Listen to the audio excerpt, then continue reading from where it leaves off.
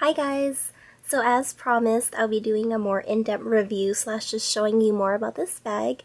So this is from the Chanel's Bindi CC collection, and it has the exotic stingray, so all along here, and then on the back as well.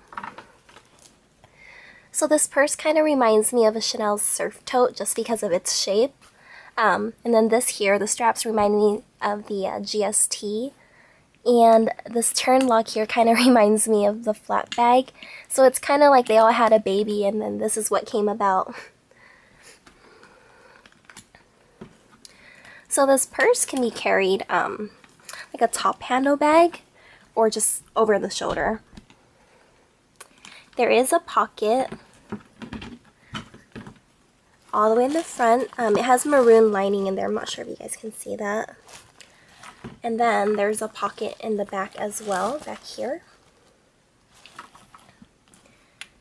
The hardware is, it's not gold. I'm not sure if you guys can see that. I'm not sure if it's picking up in the camera. It's more of a rusted gold slash like a brassy look to it. This purse is very classy slash elegant looking, yet it's very fun and edgy. Just because of the materials, it's so, I guess, relaxed and soft. So this here is the glazed calf skin. And then we have the lamb skin here, which you guys probably already know. It's just so delicate and it's beautiful, but it's just so hard to take care of. It scratches so easily, but it's so nice and soft and really buttery. And then there's the stingray, which is really rough. Feels almost indestructible. So let's see inside the purse.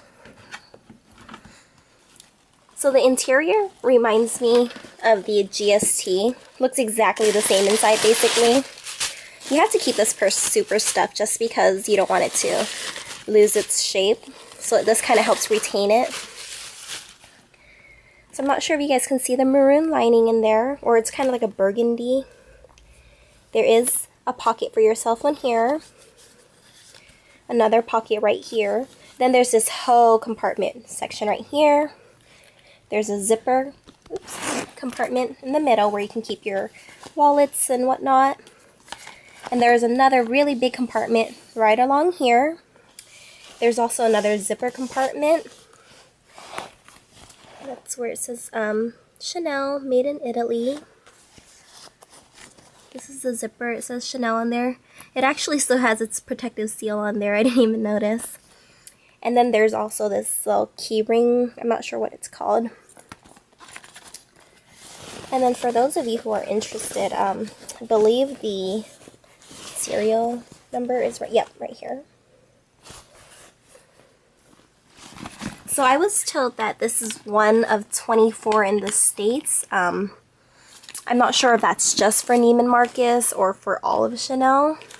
So it was really hard to get my hands on it, but I'm just so glad that I did. Oh, and it has the little footies on the bottom.